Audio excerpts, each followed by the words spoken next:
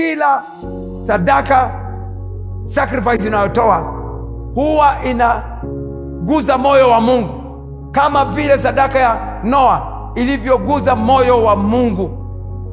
Hallelujah. Mpaka Mungu akatoa a covenant, akasema haki ya Mungu, haki yake.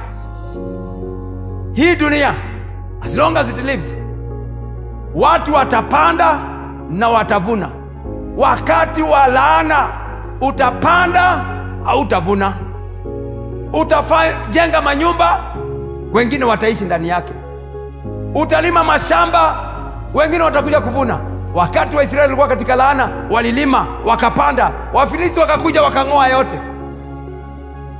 Lazima ujue you are securing your position and your family's position, ya kwamba ukitoa sadaka ya kukubalika mbele za Bwana, wa ndugu na wadada, unaguza moyo wa Mungu kama vile Noa aliguza moyo wa Mungu. Mungu akasema, hii familia ya Noa, as long as kuna kuwaga usiku na mchana, as long as sijarudi kuchukua mambo yote ya dunia, hii dunia sitaimaliza tena na mvua.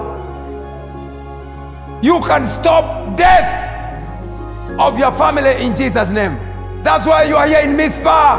You can change the course of evil results of your family by becoming a priest of your family in the name of Jesus.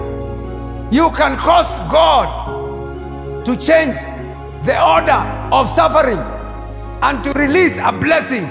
Akasema, as long as the earth endures, hao watu wa ukoo wa Noa watapanda na watavuna. Lakini people under curse, wanapanda hawawezi vuna, inapotelea.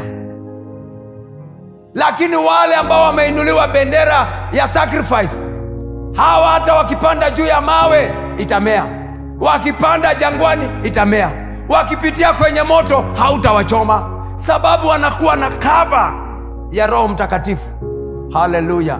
Uaminifu wa Mungu ndio ngao yao. Uaminifu wa Mungu. Hallelujah. The faithfulness of God, haki ya Mungu ndio ngao yao. Uaminifu wa Mungu ndio ngao yao. Upendo wa Mungu ndio ngao, sababu Mungu hawezi kujiconfuse. Lazima atatimiza yale ambayo amezungumza.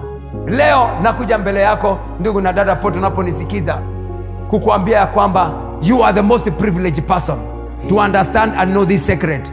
Uanze leo katika jina la Yesu kugeuza oda ya mapepo na mashetani. Babu yako alifanya, nyanya yako alifanya, leo kataa, hautasafa. Kataa kama Daniel katika jina la Yesu.